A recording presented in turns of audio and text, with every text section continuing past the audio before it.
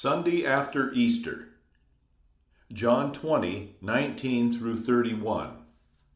When therefore it was evening on that day, the first day of the week, and when the doors were shut where the disciples were, for fear of the Jews, Jesus came and stood in the midst, and saith unto them, Peace be unto you.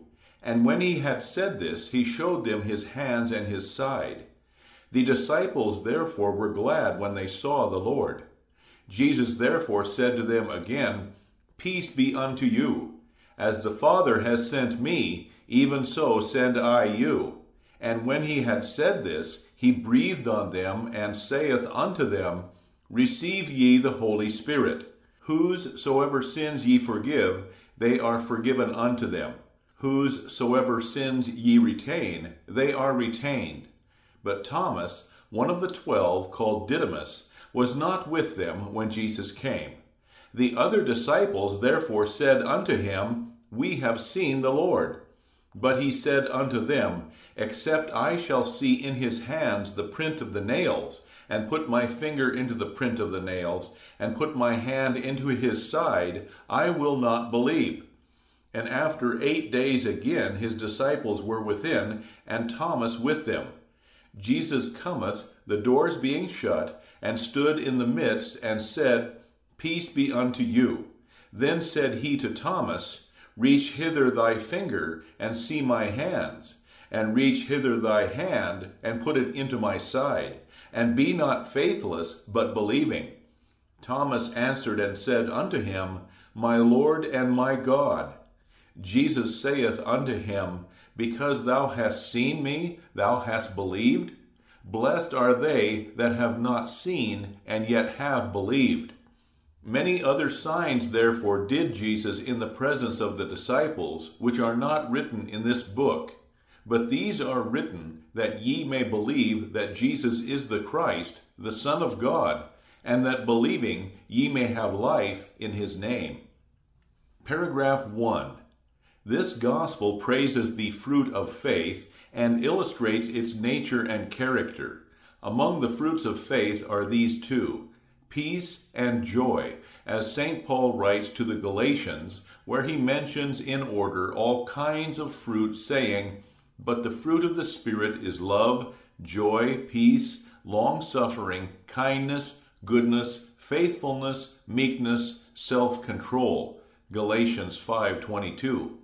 Thus, these two fruits are also mentioned in our text. In the first place, Christ stands there among the disciples who sit in fear and terror, and whose hearts are greatly troubled every hour expecting death. To them he comes and comforts them, saying, Peace be unto you. This is one fruit. In the second place, there follows from this sweet word the other fruit, that they were glad when they saw the Lord. Then he further bestows upon faith power and authority over all things in heaven and on earth, and truly extols it in that he says, As the Father has sent me, even so send I you. And again, Receive ye the Holy Spirit. Whosesoever sins ye forgive, they are forgiven unto them. Whosesoever sins ye retain, they are retained. Let us now consider each thought in order. Paragraph 2.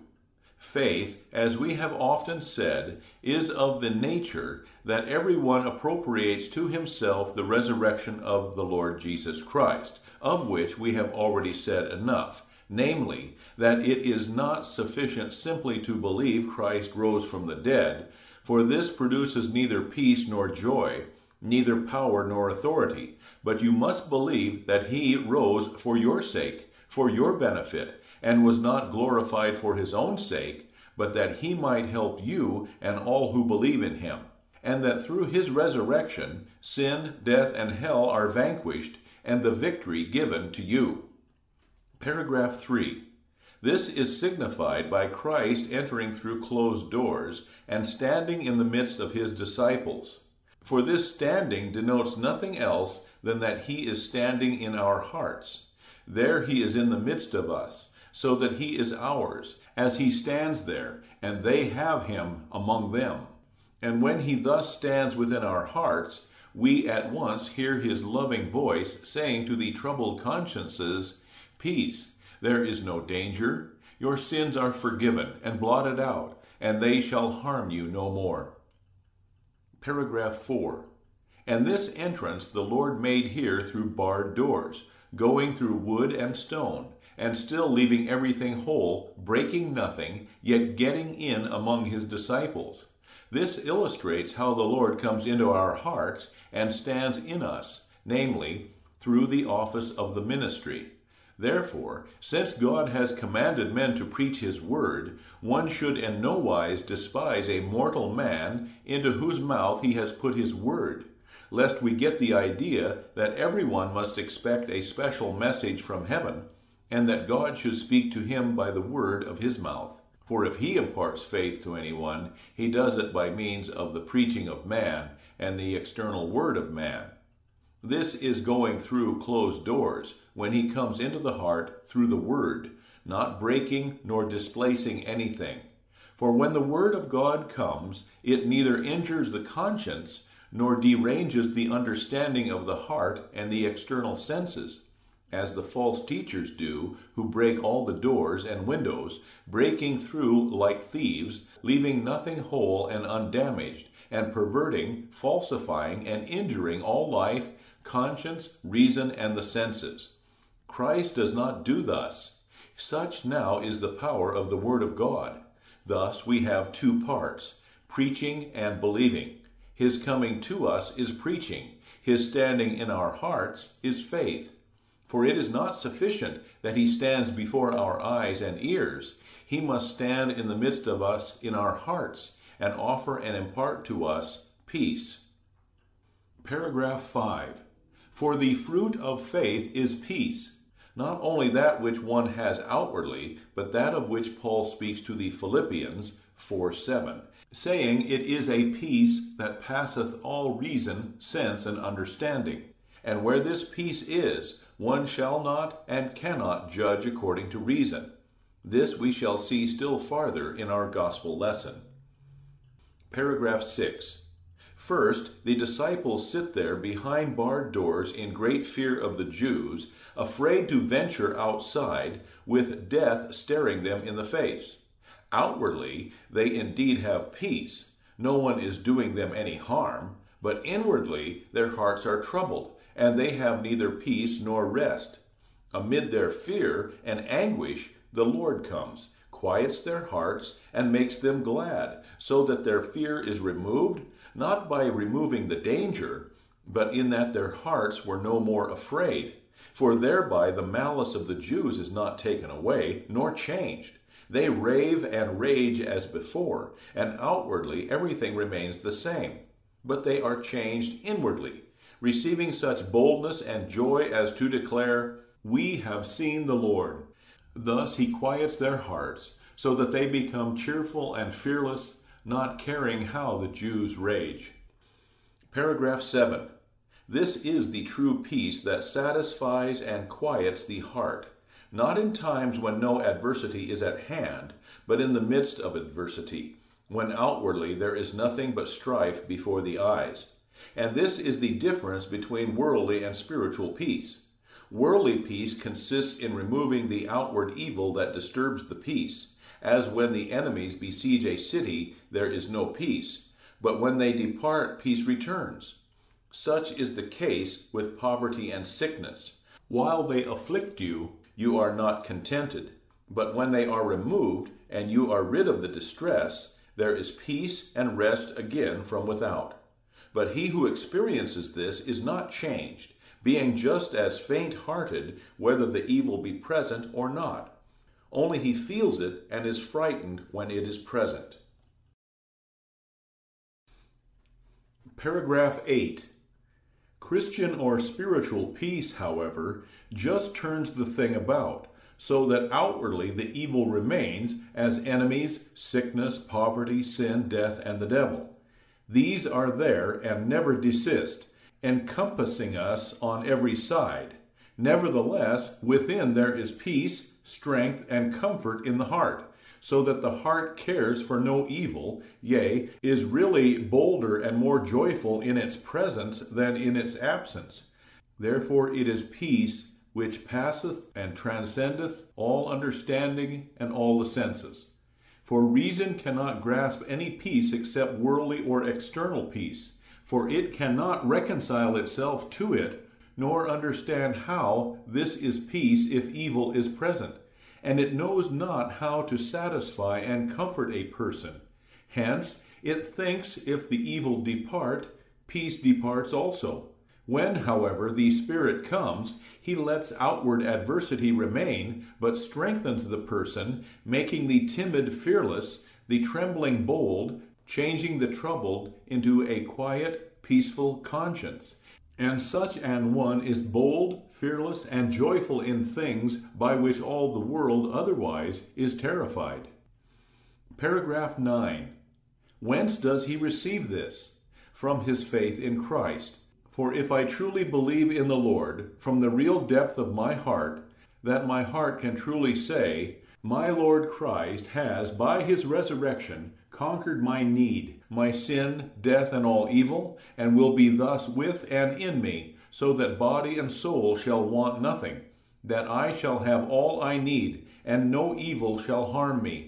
If I believe this, it is impossible for me to be faint-hearted and timid, no matter how much sin and death oppress me.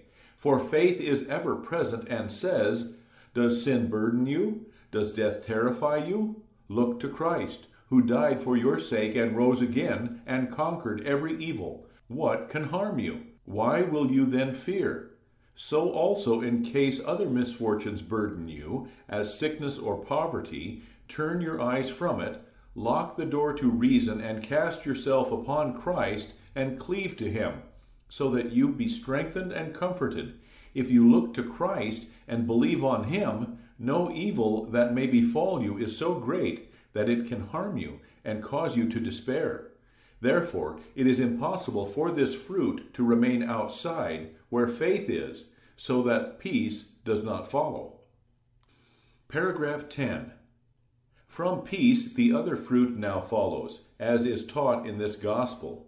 When Christ came to the disciples and said, Peace be unto you, and showed them his hands and feet, then they were glad that they saw the Lord.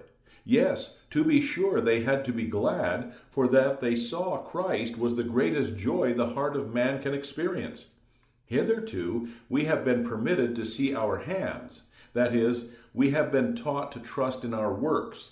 This brought no gladness, but to see Christ makes us glad, and this takes place by faith. For thus St. Paul in Romans 5:1-2 says, Being therefore justified by faith, we have peace with God through our Lord Jesus Christ, through whom also we have had our access by faith into this grace wherein we stand, and we rejoice in hope of the glory of God. Paragraph 11. Thus we have the fruit whereby we know who are true Christians. For he who has no peace in that in which the world finds nothing but unrest, and is joyful in that which in the world is nothing but gloom and sorrow, is not yet a Christian, and does not yet believe. This truth is being also sung at this season everywhere in the hymn on the Lord's resurrection, but hardly anybody understands it. He who composed it surely understood it aright. He does not stop at the Lord is risen when he says, Christ is risen from his passion, as though this were sufficient, but brings it home to us and adds, Let us all rejoice in this. But how can we rejoice in it if we have nothing of it, and it is not ours? Therefore, if I am to rejoice in it, it must be mine, that I may claim it as my own property, that it may profit me. And finally, he closes, Christ will be our consolation, that we can and shall have no other consolation but Christ. He wants to be it himself, and he alone, that we should cling to him in every time of need, for he has conquered all for our benefit, and by his resurrection he comforts all troubled consciences and sad hearts. This the gospel teaches concerning faith and its fruits. Paragraph 12. Now follows the office of the ministry. The power of faith now develops love, for it does not yet suffice that I have the Lord so that he is mine, and that I find in him all comfort, peace, and joy, but I must henceforth also do as he has done, for it follows thus in the text, As the Father hath sent me, even so I send you. Paragraph 13. The first and highest work of love a Christian ought to do when he has become a believer is to bring others also to believe in the way he himself came to believe. And here you notice Christ begins and institutes the office of the ministry of the external word in every Christian. For he himself came with this office and the external word. Let us lay hold of this, for we must admit it was spoken to us. In this way the Lord desires to say, You have now received enough from me, peace and joy, and all you should have. For your person you need nothing more. Therefore labor now and follow my example. As I have done, so do ye. My Father sent me into the world only for your sake, that I might serve you, not for my own benefit. I have finished the work, have died for you, and given you all that I am and have. Remember, and do ye also likewise, that henceforth ye may only serve and help everybody, otherwise ye would have nothing to do on earth. For by faith ye have enough of everything. Hence, I send you into the world as my Father hath sent me, namely, that every Christian should instruct and teach his neighbor, that he may also come to Christ. By this, no power is delegated exclusively to popes and bishops, but all Christians are commanded to profess their faith publicly and also to lead others to believe. Paragraph 14. Secondly, if you have exercised yourself in this highest work and taught others the right way of truth, then make up your mind to keep on and serve everybody. Then the example of your life and good works follows. Not that you can thereby merit and acquire anything, seeing you have beforehand everything that is necessary to salvation. Furthermore, Christ now gives a command. He breathes upon the disciples and says, Receive ye the Holy Spirit. Whosesoever sins ye forgive, they are forgiven unto them. Whosesoever sins ye retain, they are retained. Paragraph 15. This is a great and mighty power which no one can sufficiently extol, given to mortal men of flesh and blood over sin, death, and hell, and over all things. The Pope too boasts in the canon law that Christ has given to him power over all earthly things, which would indeed be correct if the people rightly understood it, for they apply it to the civil government.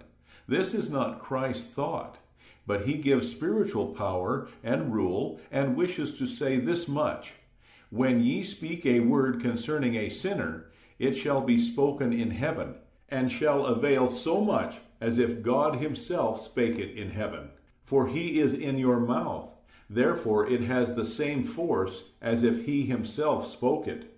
Now it is always true, if Christ speaks a word, since he is Lord over sin and hell, and says to you, Thy sins are forgiven, then they must be forgiven, and nothing can prevent it. Again, if he says, Thy sins shall not be forgiven thee, then they remain unforgiven, so that neither you, nor an angel, nor a saint, nor any creature can forgive your sin, even if you martyred yourself to death. Paragraph 16. This same power belongs to every Christian, since Christ has made us all partakers of his power and dominion. And here his is not a civil, but a spiritual rule, and his Christians also rule spiritually. For he does not say, This city, this country, this bishopric or kingdom you shall rule, as the Pope does, but he says, Ye shall have power to forgive and to retain sins. Hence, this power pertains to the conscience, so that by virtue of God's word I can pass judgment as to what the conscience can cleave to, so that against and above that no creature can do anything neither sin, nor the world, nor Satan. This is true power. But thereby no power is given me to rule over temporal matters, over a country and people, externally after the manner of civil governments, but a much higher and nobler power, which can in no sense be compared with it. Paragraph 17. Therefore we shall thank God that we now know the great power and glory given us through Christ in his plain word, as St. Paul also highly praises and extols it to the Ephesians, saying, Blessed be the God and Father of our Lord Jesus Christ, who hath blessed us with every spiritual blessing in the heavenly places in Christ. Ephesians 1:3. And again, God made us alive together with Christ, and raised us up with him, and made us sit with him in heavenly places in Christ Jesus, that in the ages to come he might show the exceeding riches of his grace in kindness toward us in Christ Jesus. For by grace have ye been saved through faith, and that not of yourselves. It is the gift of God, not of works, that no man should glory. For we are his workmanship, created in Christ Jesus for good works, which God afore prepared that we should walk in them. Ephesians 2:5-10.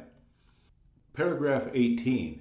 Observe what great transcendent comfort we have in that God awakens in us also the same power he exercises in Christ, and bestows upon us equal authority, as he made him sit in heavenly places above all power and might, and everything that can be named, so has he invested us also with the same power, that those who believe have all power over heaven and earth.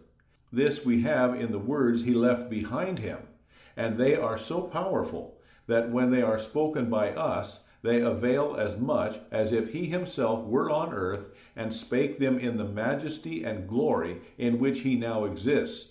And this is the power we have from his resurrection and ascension. There he gives us power to kill and to make alive, to consign to the devil and to rescue from him. Paragraph 19. But in this matter one must proceed carefully and not do like the popes, for they have reached the point to have the power that however and whatever they say, so it must be, because they say it. Nay, this power you have not, but the divine majesty alone has it. They say thus, if the Pope speaks a word and says, Thy sins are forgiven thee, they are blotted out, even though you neither repent nor believe. They mean by this that they have the power to bestow and withhold heaven, and to open or shut it, to locate one in heaven or cast into hell. Far from it that it should be so. For from this it would then follow that our salvation depended on the works, authority, and power of man. Therefore, since this is in conflict with all the Scriptures, it cannot be true that when you open or shut, it must be open or shut. Paragraph 20. Therefore we must rightly understand Christ when he says, Whosesoever sins ye forgive, they are forgiven unto them. Whosesoever sins ye retain, they are retained. That this does not establish the power of him who speaks, but of those who believe. Now the power of him who speaks and of him who believes are as far apart as heaven and earth. God has given us the word and the authority to speak, but it does not therefore follow from this that it must so be done, as Christ also preached and taught the word, and yet not all who heard it believed. And it was not everywhere done as he spake the word, although it was God's word. Therefore Christ's meaning is, Ye shall have the power to speak the word, and to preach the gospel, saying, Whosoever believeth has the remission of sins, but whosoever believeth not has no remission of sin. But ye have not the power to create faith, for there is a great difference between planting and giving the growth. As Paul says to the Corinthians, I planted, Apollos watered, but God gave the increase. 1 Corinthians 3:6. Hence, we have no authority to rule as lords, but to be servants and ministers who shall preach the word, by means of which we incite people to believe. Therefore, If you believe the word, you gain this power. But if you believe not, then what I speak or preach will avail nothing, even though it be God's word. And if you believe not these words, you are not treating me, but God himself with dishonor and contempt. Paragraph 21. Therefore, unbelief is nothing but blasphemy, which makes God a liar. For if I say, your sins are forgiven you in God's name, and you believe it not, it is the same as if you said, who knows whether it be true, and whether he be in earnest? By this you charge God and his word with lying. Therefore, you better be far from the word, if you believe it not. For when a man preaches his word, God would have it as highly esteemed as if he himself had preached it. This, then, is the power given by God, which every Christian has, and of which we have already spoken much and often. Hence, this is enough for the present.